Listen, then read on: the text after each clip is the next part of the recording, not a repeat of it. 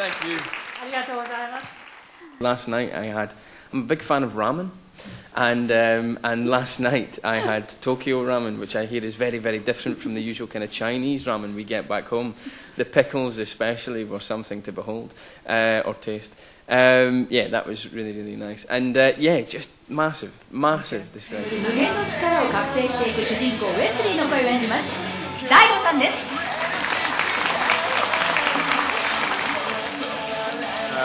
今回ウェスリー役に大抜擢されました大悟です。よろしくお願いします。ウィッシュ。I was really quite amazed. It's the first time I've ever seen or heard anybody else provide work on something that I've done previously. And it can't be easy, man. It must be a really, really hard job to do. So, congratulations, well done. マジですか？ Yeah, no, totally, man. じゃあ自分グッジョブって思っていいってことですか？ Yeah, I once did the voice for a Danish puppet film, so the mouths never moved. So I could just make up whatever I liked. I didn't have to make it look like I was speaking at the same time. I could change it.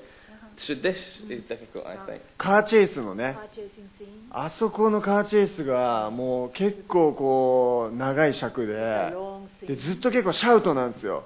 ノーみたいな感じで、そこはね、俺もやっぱボーカリストなんでシャウトもう本当にいい感じで全力でぶちかましましたね。いやもう103点ぐらいじゃないですかね。今もう日本で爆発的に今ムーブメントになってるこのロック手袋をね、ちょっとこうマカボイさんにこう用意したんで。I will gladly accept it. Thank you very much. ああ、拍手。Thanks, man. So odd.